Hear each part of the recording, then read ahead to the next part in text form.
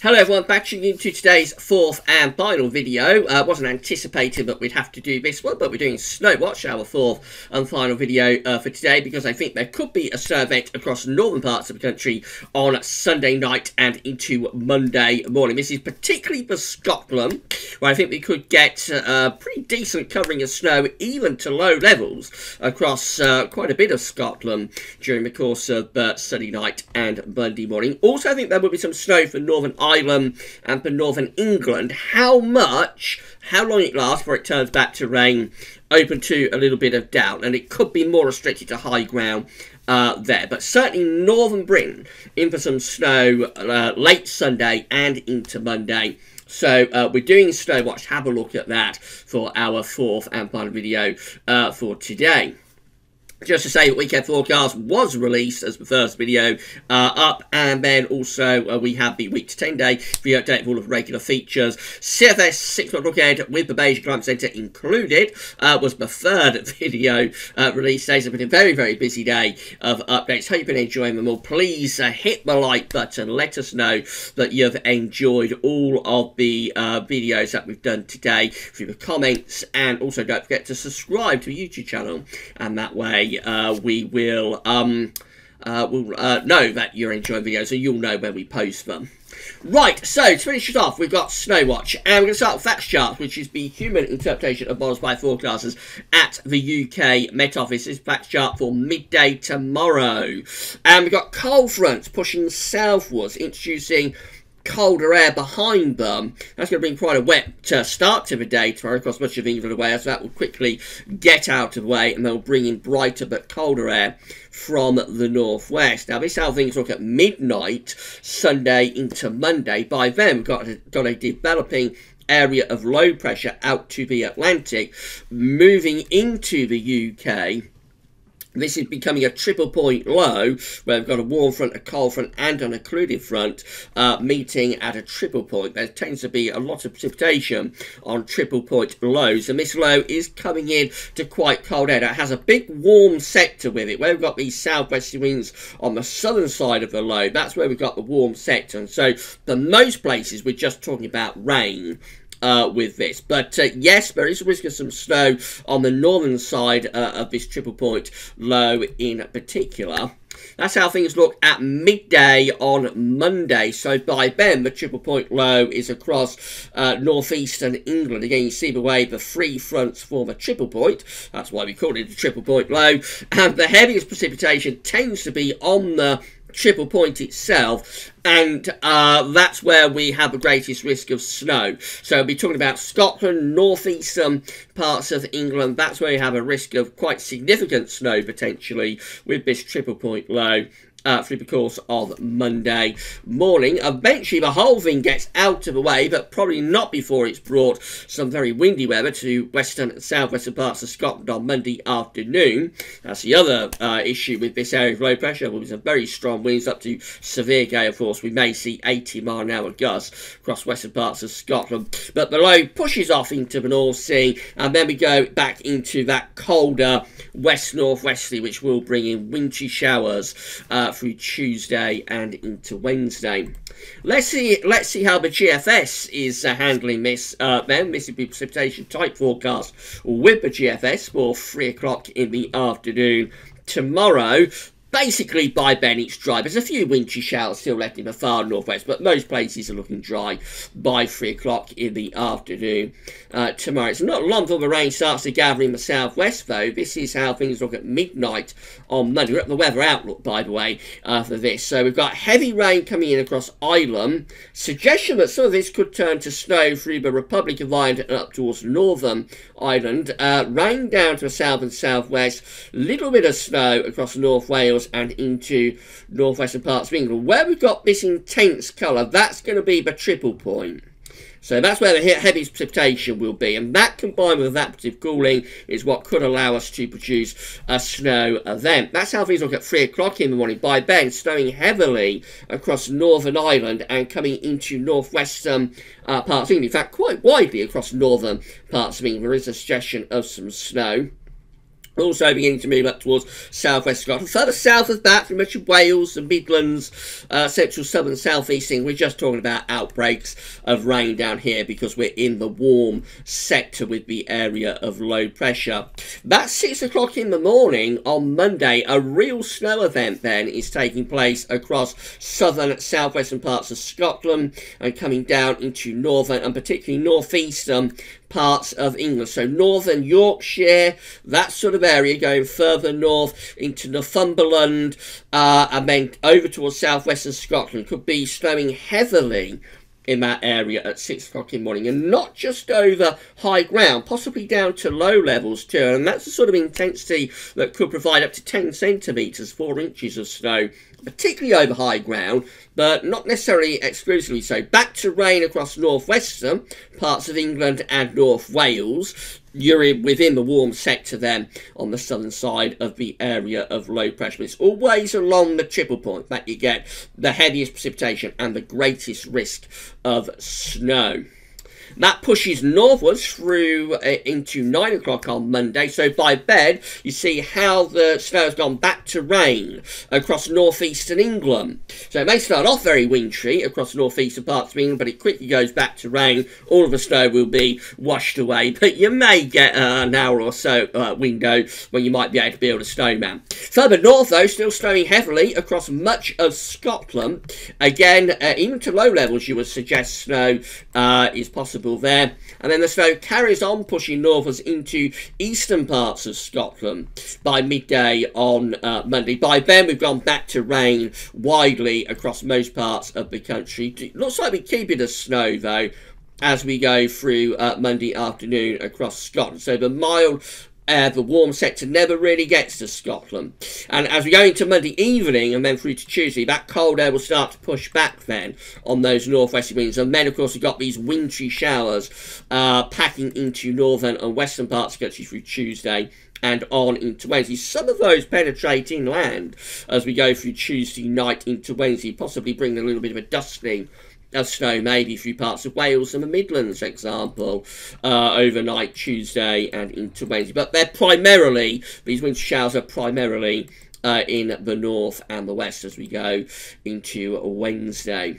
So that's a GFS. Let's look at a high-res model, see how that's dealing with things. This is arpege, again, at the weather outlook. We can see, but again, tomorrow afternoon, looking mainly dry. Just a few wintry showers restricted to those western coasts. It's into Sunday evening, but the rain begins to get going out in the west. So by 1 o'clock in the morning, we've got snow across the Republic of Ireland and pushing in towards Northern Ireland, a little bit across North Wales. Otherwise, it's just rain in this western and southwestern part of the country. That's how things look at 4 o'clock in the morning. By then, snow possible for Northern Ireland and over into northern England as well. That becomes quite heavy, that area of snow, from southwestern Scotland down into northern England.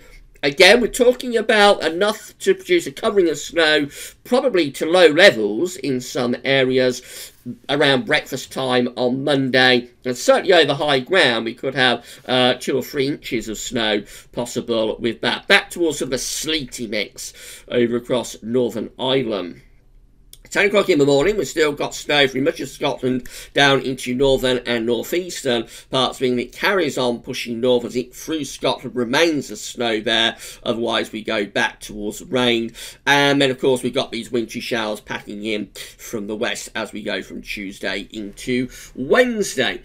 This is the DWD Icon model. Again, wintry showers in the northwest tomorrow afternoon. Otherwise, though, a lot of dry weather on offer tomorrow afternoon once we get rid of the early morning rain. That's midnight on Monday. Then we've got the rain coming back in towards Wales, southwest England. A little bit of snow possible over Welsh mountains, more particularly over the Republic of Ireland. That's 3 o'clock in the morning on Monday, and heavy snow then across Northern Ireland. The arpege didn't go as heavy with that snow across Northern Ireland, but that's a proper snow event there being forecast for Northern Ireland. Some snow coming in towards northwestern parts of England as well, and into North Wales. And then as we go 6 o'clock in the morning, ICON wants to produce a snow event across northern England, especially northeastern parts of England. It's struggling to get it up towards southwestern Scotland at this point. Mainly rain for Wales and southwest England, and also for East Anglia